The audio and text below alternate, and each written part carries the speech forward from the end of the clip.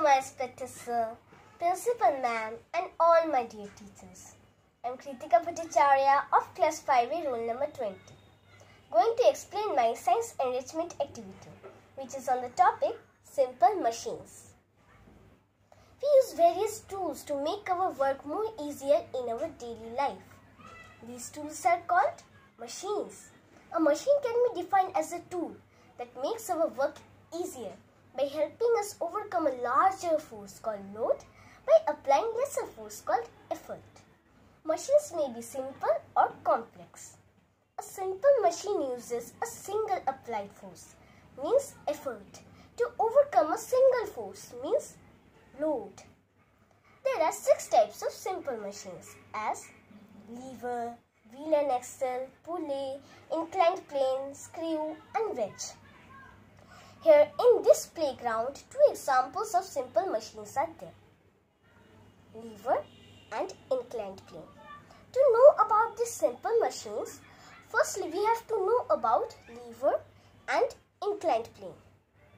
A lever is a rigid rod arranged in such a manner that it can move freely around a fixed point.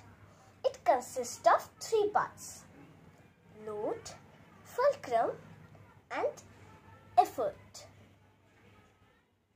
Based on these position of 3 parts, lever can be classified into 3 types: first class lever, second class lever and third class lever.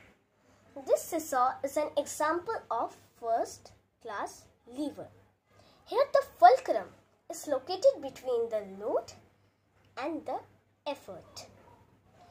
It means when we are giving the effort or the force is applied on the rod in order to perform the task, then the fulcrum or this fixed point around which the rod moves help the work to be performed in the object called load. This is the function of a first class lever. Now this is a slide. I love to slide whenever I go to park or playground.